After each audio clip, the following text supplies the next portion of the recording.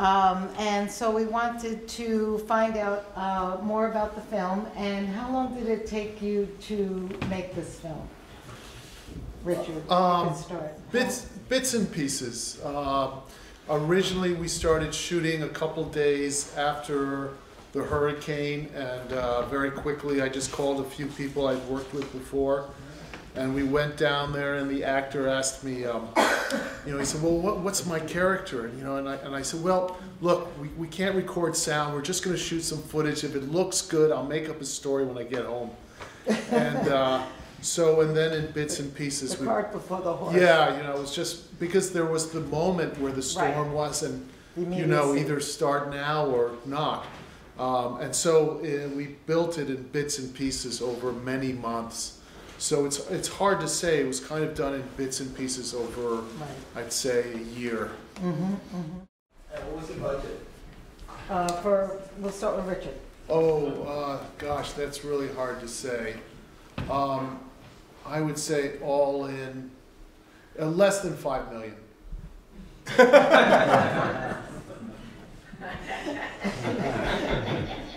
Yeah, I was so lucky to, a part of the film was I came out to Queens and originally doing some volunteering, and the group we came out to assist, they were closed that day, so there was another group nearby. They had a little postcard that said, if we're closed, go next door.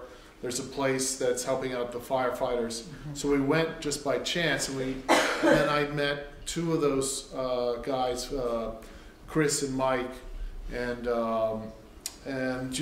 we got along, and so that's how they started doing it. And then they brought in their friend Barney, who's listed there as Kieran, who has that amazing footage, who's a fire marshal. And I guess fire marshals, part of their standard equipment is they're issued a digital waterproof video camera. And he had swam back into the fire, so it was only later on that we got that footage. Right. And I'm very grateful to them. And so I think the Queens World Film Festival, great. right, is wait. presenting to the firefighters a certificate. Right, I will give them, that's so wonderful. Right? Yeah, these are, For acknowledgement for so the much. film being in the festival. But, this really interested me in terms of this strange mix of romantic comedy and documentary as kind of inappropriately put together, but therefore kind of productive of a certain kind of thought. And so I'm interested in exploring, one of the projects I have is another kind of docu-fiction, mixing documentary and fiction in this strange, and romantic comedy, in fact, in this strange kind of coupling. So. Right.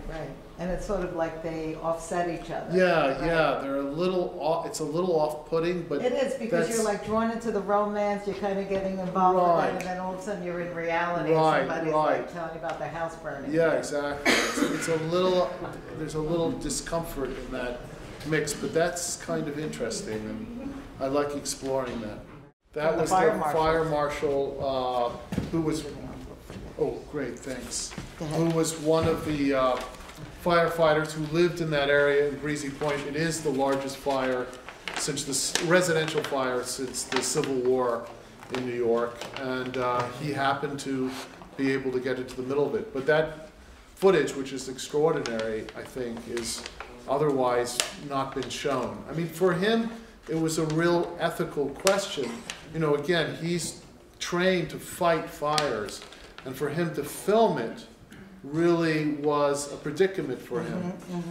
And he's, in talking there, he's trying to explain that for him, the way he explained it is he would transmit it. In other words, by filming it, he could pass on and let future generations know what had happened. But it was a real questioning process for him about what does it mean to witness something and put your energy towards filming it versus fighting it, which is what he's trained to do, but there he really couldn't do. So it was a really interesting relationship to the act of filming. It's gonna go, you're just like thinking. Or even since it's a story, I just want to know if there's another way to look at it that you're seeing. Any thoughts on that? I have some thoughts about it. So there's this one guy who talked about how there were texts that were more readerly versus writerly. In other words, like if you read an article in a newspaper about something that happened somewhere, you don't sit there, I mean, you read it and you read it for the information. You don't read it and go, gee, who wrote that?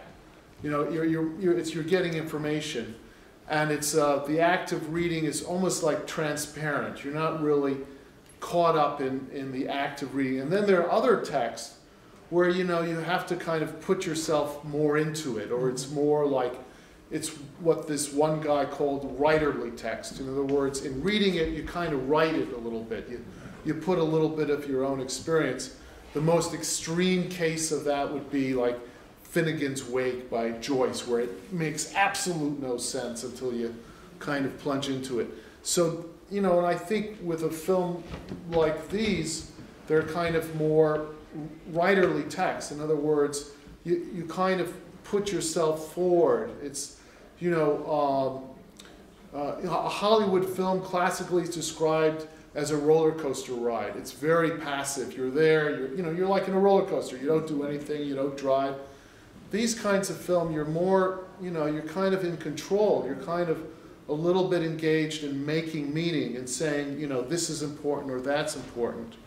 So I think in that way they're more actively involved, the audience, in the making of meaning. Mm-hmm, mm-hmm. My impulse has often been with fairly strong stories that have a strong reality behind them is to deal with them with an element of fiction. I guess I'm interested in the kind of borderline between the two, between the way in which history involves storytelling, and how we struggle to make a truth through telling something that's made up, and so it was, I immediately went down, these friends who had lost all their power and told me there was, it was pitch black down in the East Village, and so my impulse was to, that among the people I could work with was to grab an actor. And then you already had the equipment, you had your camera. Yeah, I had the 5D, little Canon 5D. We went down there with the Canon 5D, no sound. 5D has lousy sound. It's a great question, but it really was my initial impulse. And then I started working on it from there. It's a very good question. We're so happy to